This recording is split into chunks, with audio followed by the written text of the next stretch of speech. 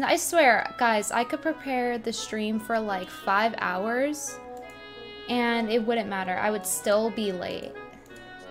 It's just a part of me. It's who I am. It's who my ancestors were. You know, come to think of it though, my mom was not really late for stuff usually. And if she was, she blamed me for it. I'm talking about the infamous Twitch streamer trans person who people are calling like the Dear Twitch staff is what the title they've gotten, but they're actually a Twitch ambassador, and you can actually find this description of them. They have ties to the ADL. I don't know if you guys knew that, but you know like the way that they speak and how they were saying that well, you guys will see the clip in a minute, but that gamers are, a lot of them are white supremacists. Like with how they talk, I knew something was up. My guess was that they were part of Antifa, but it turns out they have ADL ties. This is, I believe, off of ADL's site. It says Steph, ferociously Steph, lore. I think I'm saying that right, but I'm not sure. Lore, whatever. Is a professional community leader. Professional, okay. Keep that in mind when I show the clips after this. Professional. Okay, so that's a quick little intro from the ADL for who that Twitch Safety Advisory Council is.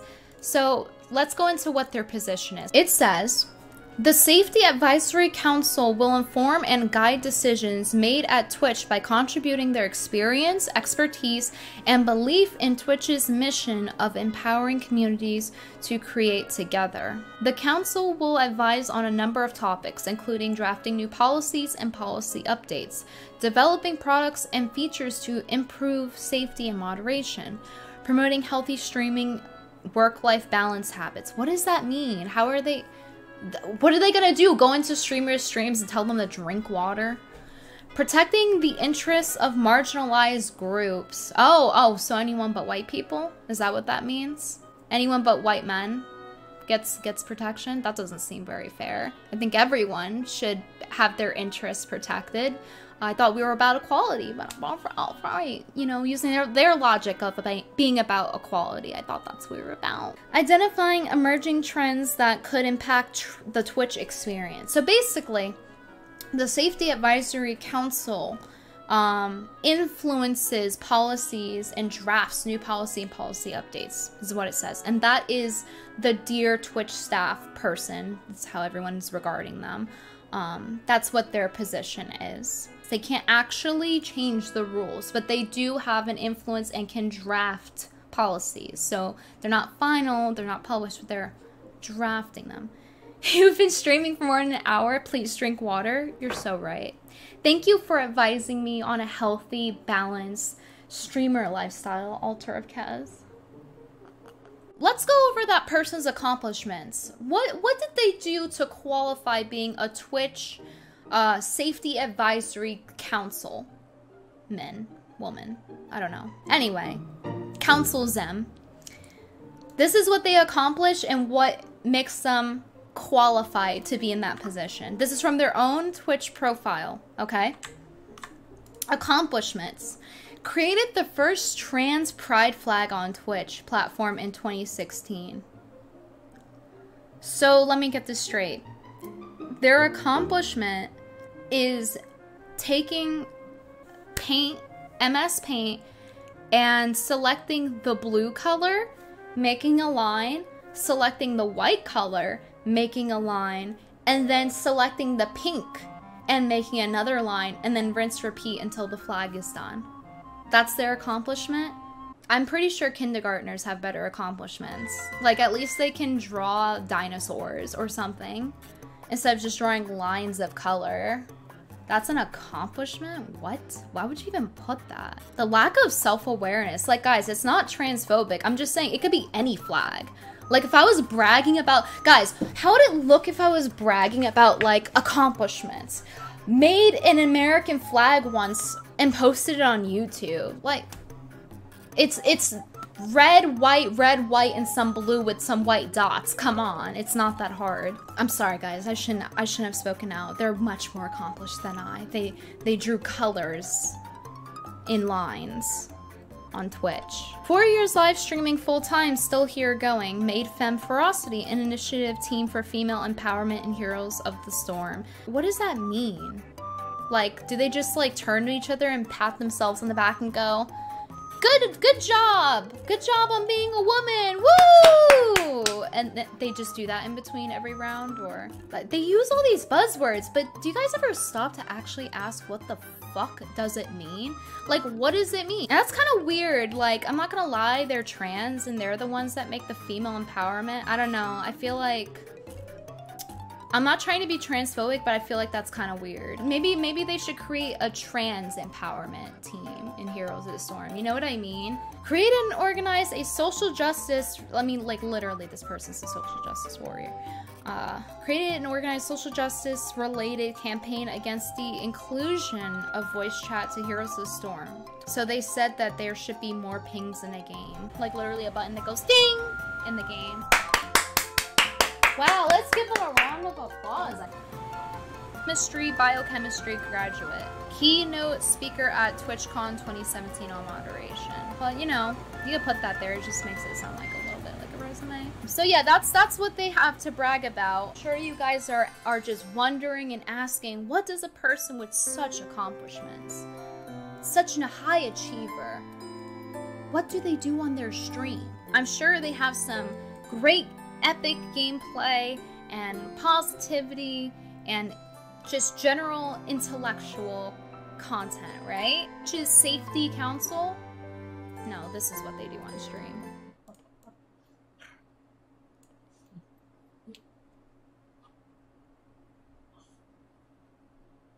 They LARP like a deer. Greens in chat. Tasty greens. Tasty greens for me. Oh, thank you. Maybe it should be tasty pills. You know, isn't it wild that the Twitch algorithm, they're furry, is promoting me for getting harassed?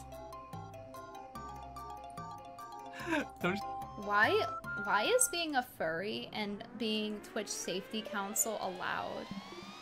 I feel like it's a direct conflict of interest to allow a furry to be the safety council. Like, guys, I'm gonna be honest, if I were partnered on Twitch right now, I wouldn't feel safe.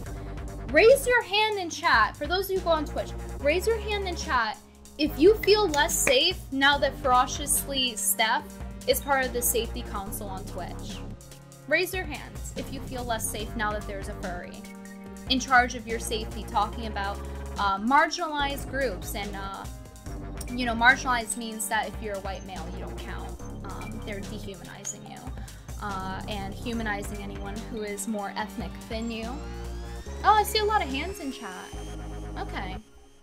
I don't know, that's how I would feel too. If I were a Twitch streamer, I would feel less safe with this person. Like, they make me feel uncomfortable with how they're acting, and it's not because, like, they're trans, it's because of them acting like they're a deer. So, trust and safety.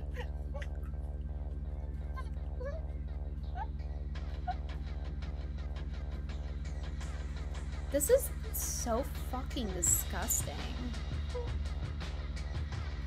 Like, they're literally cooming on stream. Twitch Safety Council is cooming on stream. There are kids watching this. It is not age restricted. Twitch is like a free-for-all. Anyone can go on it. No need for ID. You don't have to be 18. Imagine your kid is just fucking watching this shit. They're literally cooming as a furry on stream. Why do they allow this is your safety council? A furry cooming on stream? Thank you. You know, I think the biggest argument for socialism is showing that video. I think that video will single-handedly convince anyone that we need global healthcare, or at least like in the country, so that people have access to therapy, so that people have access to psychiatrists for free. Because clearly there are some people that need help that are not getting the help that they need. So, I don't know, I'm kind of feeling the burn at this point after watching that video. Like, that has to be the biggest argument for it ever. I'm not a Bernie bro, but if you want to argue for socialism, just like play these videos. Tell me they don't. Tell me how this is safe for them. How are they the safety council when they themselves are not safe? Like, they do not seem mentally stable. Listen, so really to the back of the head. Maybe down a little bit. Why is this allowed on What's Twitch? nice about forest creatures is that, though, they'll sort of give you feedback on your scritches. And they're pretty sensitive to scritches. You know what I really like? Justin Wang's take on this. He said on Twitter, as you're thinking about a girl who didn't text you back yet, just remember that the Twitch Dear staff person has a personal head scratcher. This is their partner, I'm pretty sure. So scritches in different areas. Making them coom on stream. You can go start and come back. Like, tell me this wouldn't turn a furry on. This is erotic. This is over the top. This is... I don't know why Twitch thinks this is safe or promotes safety. I do not feel safe. I don't think anyone else feels safe watching this. If anything, I feel violated watching this. I feel dirty after watching this. So how the hell are they the safety council? Twitch, Safety Advisory Council. How? So this, what I'm going to show you guys next is the infamous clip that got this all started, like why everyone was outraged. And then it left to kind of like a spiral of just like people digging and finding more and more and more stuff that was just vile. Well, Like no. we just witnessed. So this is the clip. Well, no, I'm just not cool with white supremacy, y'all. It's really not that. I think a lot of you gamers are actually white supremacists. Sorry. Just a fact of how I feel, which isn't well, no, I just... And they're saying that a lot of gamers, so people on that platform, are white supremacists. So how does Twitch think that their safety council saying that promotes them in value? Especially because they are safety council. How does that promote their site? That makes it seem to other people that don't know any better, they're like, oh my god, this Twitch staff, or like Twitch Trust and Safety Council, which I don't know why it doesn't qualify as Twitch staff, but whatever. Twitch Trust and Safety Council, so they advise Twitch, they draft new policies, and they're saying the people on their site, gamers, are, a lot of them are white supremacists. A person ignorant is going to see that, see their position, and believe them, and be like, oh my god, so that means Twitch has a lot of white supremacists. What? Does Twitch think that's going to bring their site up in value? It's not. It's going to bring it down in value when your safety council is saying that there's white supremacy on your site. And a lot of it at that, because Twitch is full of gamers. It's mostly gamers. It has some creative elements, but it started as being... Twitch.tv started as being gamer streams, gamers watching other gamers, and it's still mostly that, with some other IRL cooking artsy BS thrown in too. So I don't know how they're letting this person get away with that. And the worst part is they are having power trips about it as well. They're so unapologetic about it. Stay mad. Stay mad, haters. I'm right. I'm right. Well, stay mad. Stay mad. They're right. They're right that gamers, a lot of them are just white supremacists, because how dare they speak in voice chat? They must be white supremacists. If you didn't know, they also spoke out against the whole voice chat thing, and how it's oppressive to have voice chat in professional gameplay or whatever. So yeah, if you want to talk to your teammates and dare you be white, Sweetie, you're white supremacist. But I'm hanging in there. And how much power they I'm not have. going anywhere. I have power. See. They can't take it away from me. Literally. And honestly, you know, there are some people that should be afraid of me, and that they are. Listen, I'm afraid of you, but for a different reason. Because I represent moderation and. That's not why people are afraid of you. It's something else. Represent moderation and diversity, and I'm gonna come for hurtful, harmful people. If you're a really shitty person, I'm gonna stand up against you. What is a shitty person to them? Let's go back on what they said before. Shitty person to them is a lot of gamers because they are white supremacists. So, and it's also bad for marginalized people and oppressive to have voice chat. So if you are a gamer who likes voice chat, that she's probably talking about you. They're probably talking about you, and they're gonna come after you. Does that make you feel safe, guys? I don't know. How's Safety Furry working out for you guys? You feel safe? Moderation and diversity, and gonna come for hurtful, harmful people. If you're a really shitty person, I'm gonna stand up against you. Period. And Twitch is endorsing me to do that, so. They said it themselves. Twitch is endorsing them to do that. That's my magic. I put the AC back on. I am sweating bullets. It gets so hot in here in the summer, guys. I'm sorry. After all of that power tripping, and this Safety Furry being unapologetic, saying that, you know, there's all these white supremacist gamers, and that voice chat is oppressive, and that they're gonna go after people who are oppressive.